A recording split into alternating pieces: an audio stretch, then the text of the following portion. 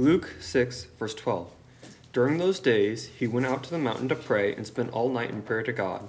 When daylight came, he summoned his disciples, and he chose 12 of them. He also named them apostles: Simon, whom he also named Peter, and Andrew his brother, James and John, Philip and Bartholomew, Matthew and Thomas, James the son of Alphaeus, and Simon called the Zealot, Judas the son of James, and Judas Iscariot, who became a traitor.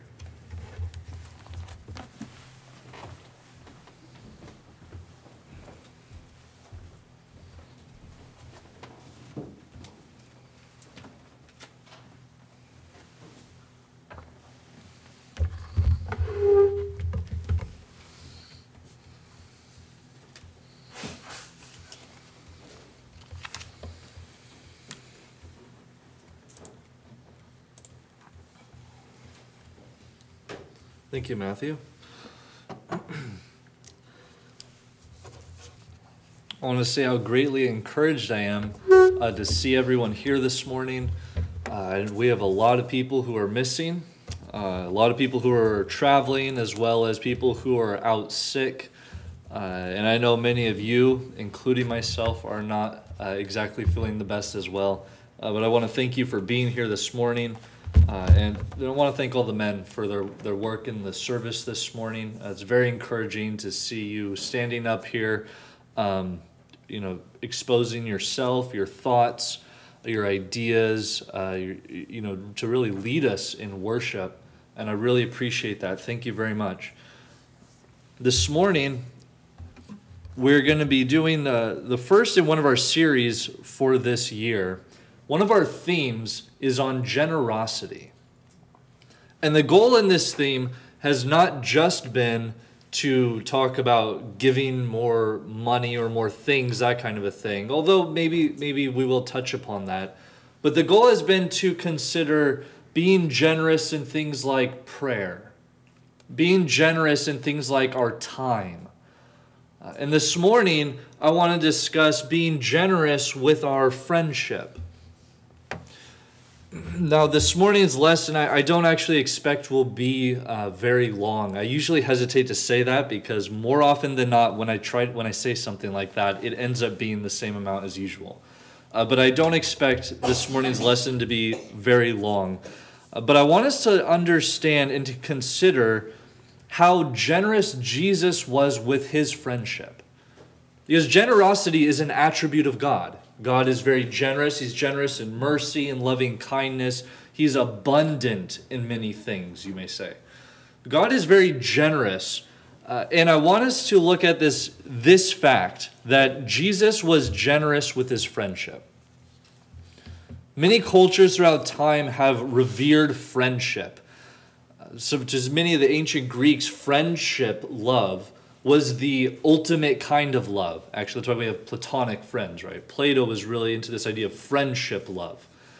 And many people today carry this on, I think. For many people, depending on where they are geographically in America, for some people, family is very close. I noticed that, of course, when I lived in the South.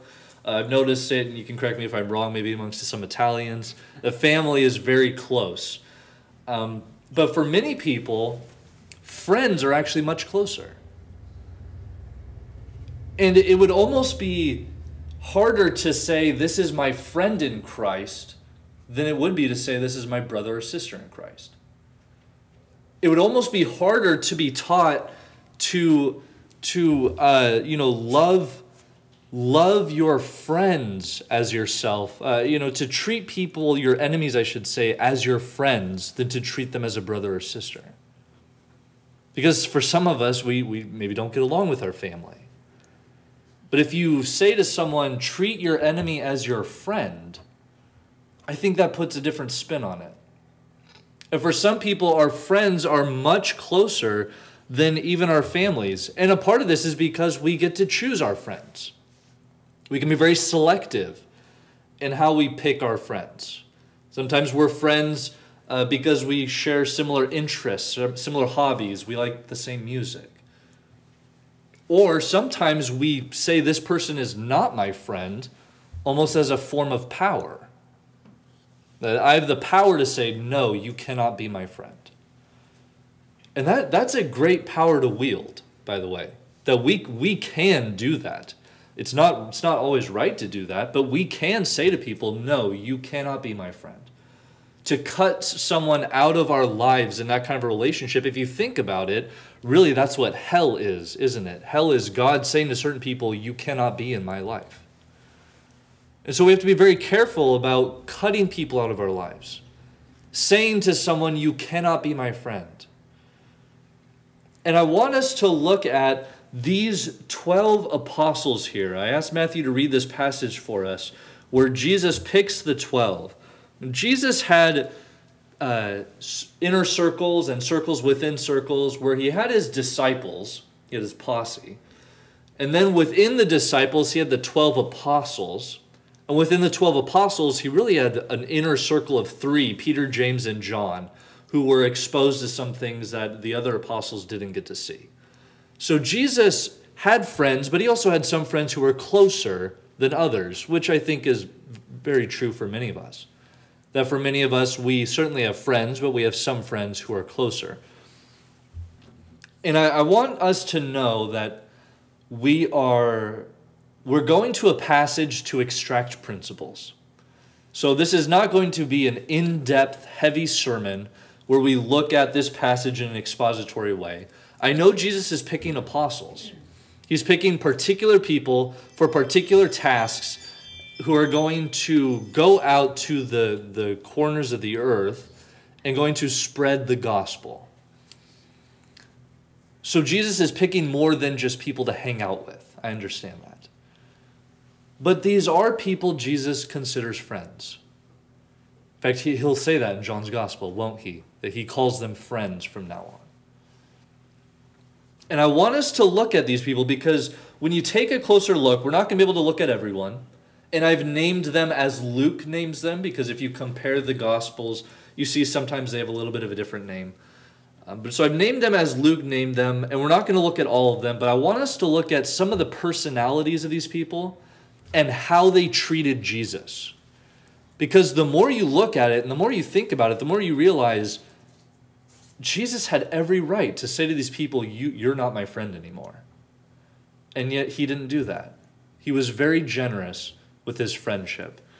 So you have here these people who we're going to call Jesus' friends. These 12 apostles. You have Simon Peter, Andrew, James and John, Philip, Bartholomew, Matthew, Thomas, James, Simon the Zealot, Judas the son of James, and Judas Iscariot. Like I said, if you compare the Synoptic Gospels, you'll see that some of these people have different names. And some of these people, frankly, we know almost nothing about. So I want us to look at some of the people we know a little more about to see the relationship between Jesus and these people who he considered to be his friends.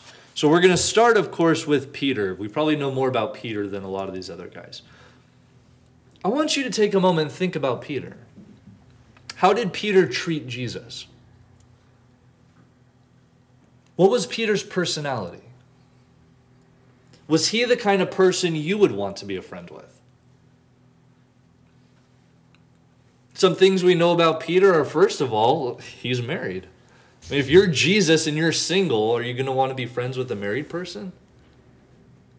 I know many people who have a hard time being single and friends with someone who's married. That alone creates some kind of a barrier for many people. There was a time where Peter pretended not to know Jesus. Remember, Peter denies Jesus 3 times. In fact, Peter was embarrassed to be known as Jesus' friend. Peter himself probably embarrassed Jesus. I have here from John 18, verses 10 through 12, there's that place where Peter cuts off the ear of Malchus when they're coming to arrest him. And Jesus tells Peter to put his sword away and he heals the man's ear. That's embarrassing. And Peter also tempted Jesus. In fact, in Matthew 16:23, the Greek there actually is Jesus saying to Peter, "You are a stumbling block to me. Get behind me, Satan."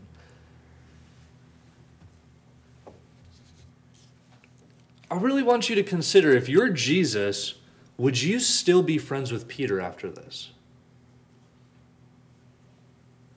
After he's been embarrassed to be around you, after he's embarrassed you publicly in front of people, after he has tempted you and put a stumbling block in your way, would you still be friends with this person? I think we stop being friends with people over things much littler than this. And yet that didn't stop Jesus. Jesus still considered Simon Peter to be his friend. So that's Peter. Let's now consider, how about James and John? James and John, Jesus himself names them the sons of thunder. I mean, they're not called this because they're quiet and bashful, right?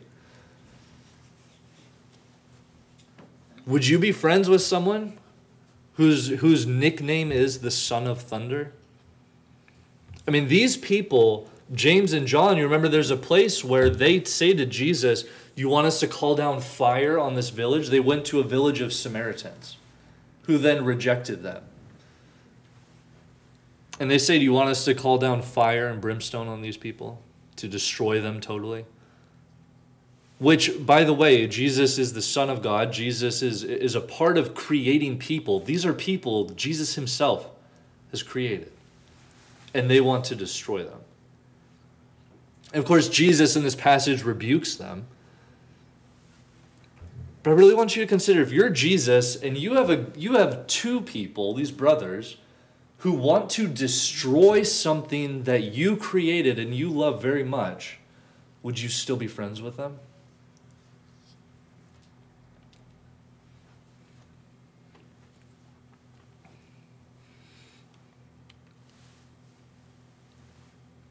After this, we can move on to Matthew. Matthew, we know, is a tax collector. Matthew himself in his gospel, when they list the 12 apostles, as we've just read here, only in Matthew's gospel does it say Matthew the tax collector. Matthew gives himself this title. But I want you to imagine, we know what they think about tax collectors. They do not have a high view of tax collectors. Tax collectors were often dishonest. They were, in many ways, if not physically, emotionally violent toward people. But have you ever considered that Matthew was a tax collector in the same town where Jesus lived? You think maybe Jesus' family had some kind of run-ins with Matthew when he's collecting taxes? You think maybe Jesus knew people, friends, who had then been mistreated by Matthew? And yet Matthew is still considered a friend of Jesus.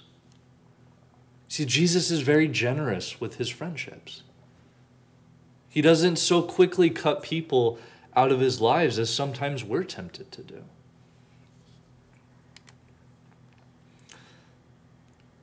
After Matthew, how about Thomas? We know Thomas is famous, of course, for doubting that the others had seen Jesus. But he didn't just doubt that the others had seen Jesus, he also doubted Jesus. Because Jesus had told the apostles that he was going to be put to death and would rise on the third day. And Thomas didn't believe him. Have you ever had people doubt you? I mean, it's not a good feeling. And yet Jesus is still friends with Thomas. He's still, because that's the thing about friendship, is family, you can't really pick and choose who your family is. You can choose who your friends are. And I want to be clear that in Proverbs, we are taught to be careful about who we choose to be our friends. We have to use wisdom in picking friends. Bad company corrupts good morals, as Paul writes. But Jesus still extended friendship to Thomas, even though Thomas had doubted him. Even though Thomas had doubted Jesus' other friends. After Thomas, how about Simon the Zealot? Now, we don't know much about him, but we actually do know about who the Zealots were. And so I have a passage here from the International Standard Bible Encyclopedia, which reads this about the Zealots. From the time of the Maccabees, there existed among the Jews a party who professed great zeal for the observance of the law. According to Josephus, they resorted to violence and assassination in their hatred of the foreigner, being at many points similar to the Chinese Boxers. It is not improbable that the assassins of Acts 21:38 were identical, or at least closely associated with this body of zealots, to which we must conclude that Simon had belonged before he became one of the 12. So you have someone who resorts to violence, has assassinated people because they don't observe certain parts of the law. I mean, this is where we get our understanding of what a zealot is, a religious zealot. This is someone who they say even hates foreigners, puts them to death. And yet Jesus saw in this man a friend.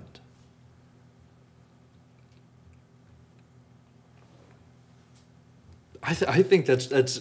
I mean, I'm glad that Jesus knows people's hearts. I wouldn't be able to see this kind of potential that Jesus can see.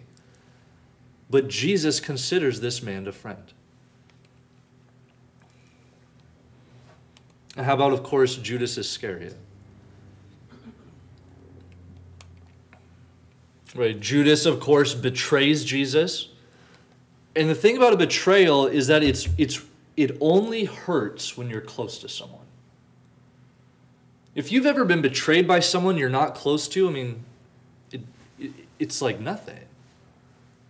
The reason Judas's betrayal stung so much is because of how close Jesus was to Judas and how close these other apostles were to Judas. When Jesus said that someone was going to betray him, none of them knew who was going to do it. They didn't suspect Judas. It reminds me of Psalm 55, verses 12 through 14 here. For it is not an enemy who taunts me, then I could bear it. It is not an adversary who deals insolently with me, then I could hide from him. But it is you, a man, my equal, my companion, my familiar friend. We used to take sweet counsel together. Within God's house, we walked in the throng. Jesus chose this man as his friend, knowing that Jesus was going to be hurt in the end because of it. Sometimes we don't want to get close to people because we're afraid of getting hurt. Isn't that true? And yet that didn't stop Jesus. He was generous with his friendship. He generously called people friends, called them his close associates, his companions, people who embarrassed him, people who tried to destroy the things he created, people who had pasts of violence, like Simon the Zealot, people who doubted him, people who betrayed him. And that never stopped Jesus from calling these people his friends. Jesus generously extended his friendship to all these people. And I think this is one form of generosity that will do all of us a lot of good. To be generous in our friendships. To be willing to be hurt. To be willing to be friends with people who maybe have doubted us, mistreated us, who have pasts that make us uncomfortable. To be willing to draw close to these people and to call them our friends.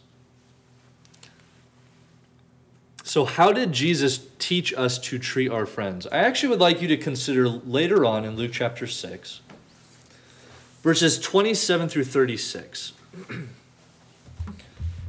If you're reading Luke's gospel, this all appears to be happening at the same time, where in verse 12, chapter 6, verse 12, we read, in these days he went out to the mountain to pray, and all night he continued in prayer to God. When day came, he called his disciples. Then you have verse 17, and he came down with them and stood on a level place with a great crowd of his disciples and a great multitude of people from all Judea and Jerusalem. So then you have all these people, and then Jesus starts teaching them. It appears to be one event that's happening. But Jesus here teaches us and his disciples really how to treat our enemies. But the truth is, it's not always our enemies who fall into these categories, is it? I mean, consider verses 27 through 31. Jesus says, "But I say to you who hear, love your enemies, do good to those who hate you, bless those who curse you, pray for those who abuse you. To one who strikes you on the cheek, offer the other also. And from one who takes away your cloak, do not withhold your tunic either. Give to everyone who begs from you, and from one who takes away your goods, do not demand them back. And as you wish that others would do to you, do so to them." Don't our friends sometimes act this way? I mean, verse 30, give to everyone who begs from you, and from one who takes away your goods, do not demand them back. Do you know how many movies I've lost to friends? I've loaned them out and just never gotten them back. Sometimes our friends fall into this category. I think Jesus did that. Didn't Jesus pray for those who abused him when he prayed for Peter when Peter denied him? You know, just before Peter denies Jesus, Jesus says, "Peter, I have prayed for you." If you were here on Wednesday evening in our class, we talked about that. And isn't that exactly what Jesus did? He prayed for those who abused him. Peter abused him. He denied him. He was embarrassed to be seen with him. And yet Jesus prayed for him. Didn't Jesus do good to those who hated him? Which is exactly what he says here. When he went to the cross for every apostle who slept while Jesus was in agony and then abandoned him. You remember in the garden, Jesus goes and he's praying. He's in a great agony, Luke says. And the apostles, they're just sleeping. Even when Jesus tries to get them to stay awake, they're just sleeping. And then, of course, we read that they scatter. They abandon him. And isn't that a kind of hating someone? Really, those are actions of hatred. It doesn't have to be the emotion. Really, it's an action of hatred. And yet Jesus did good to them by going to the cross anyway. Because the truth is that sometimes our friends act like enemies. And that's just a part of being alive. But Jesus, I think, sets a great example for us to be generous with our friendships. I'd like us to reread these next following verses 32 through 36, with friendship in mind. Let's read it first as it is. Luke chapter 6, starting in verse 32, Jesus says, "If you love those who love you, what benefit is that to you? For even sinners love those who love them. And if you do good to those who do good to you, what benefit is that to you? For even sinners do the same. And if you lend to those from whom you expect to receive, what credit is that to you? Even sinners lend to sinners to get back the same amount. But love your enemies and do good and lend, expecting nothing in return, and your reward will be great, and you will be sons of the Most High, for he is kind to the ungrateful and the evil. Be merciful, even as your Father is merciful." Let's reread this with friendship in mind. So verse 32, I think, could easily be reread, "If you're friends with those who are like you, what benefit is that to you? Even sinners are friends with those who are like them." That's often how we pick friends, isn't it? The people who are most like us. But really, what benefit is that to us? You're just around people who are more the same. And you don't see how God has worked in someone else's life, or the changes another person has made in their lives because of what God has done for them, and that you can learn from. You miss out on so much when you're only around people who are like you. Verse 33, we could reread it as, "If you're a good friend to those who are a good friend to you, what benefit is that to you? Even sinners do the same." Isn't that what we sometimes think? I'll be a good friend to someone as long as they're a good friend to me. And yet we just saw these people were not good friends to Jesus. These people really mistreated him at times. Or verse 34, I think we could reread it as, if you give your friendship to those from whom you expect to receive friendship, what credit is that to you? Jesus extended his friendship even to Judas. Judas did not give that back.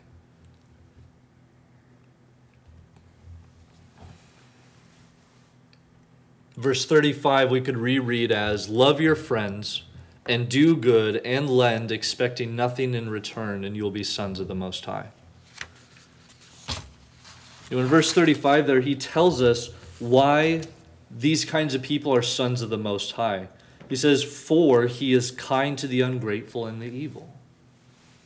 Because being mistreated is a part of what it means to be God. Most people don't like God, and they don't consider God a friend. Most people do very evil things and yet demand the world from God, and God endures it.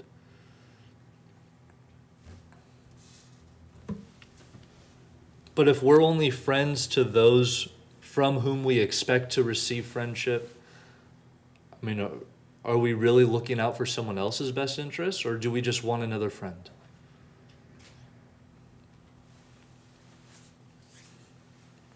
Jesus was generous with his friendships, and we should be too. Because the truth is, we're training to be like Jesus. If you look in verse 40, just a little bit later in this exact same sermon, Jesus says, a disciple is not above his teacher, but everyone, when he is fully trained, will be like his teacher.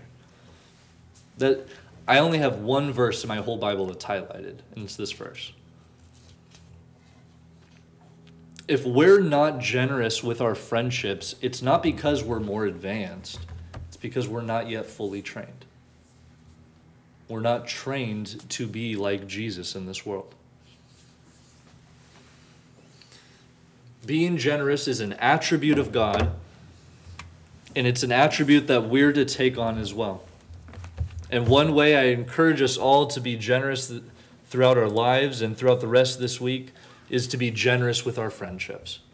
To be willing to be friends with people we wouldn't normally be friends with. To draw close to people we wouldn't normally draw close to. To be willing to be friends with people who may have doubted us, who may have hurt us, who may have unseemly backgrounds.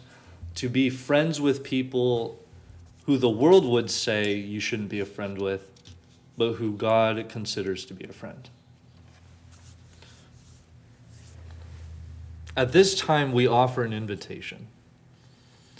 This is an invitation to be baptized into the body of Christ, to be called a disciple. This is an invitation for prayers, if you need prayers. This is an invitation to study, if you'd like to study, if you have any questions. If there's anything at all that the church can do for you, we ask that you would make your need known now while we stand and sing the invitation song.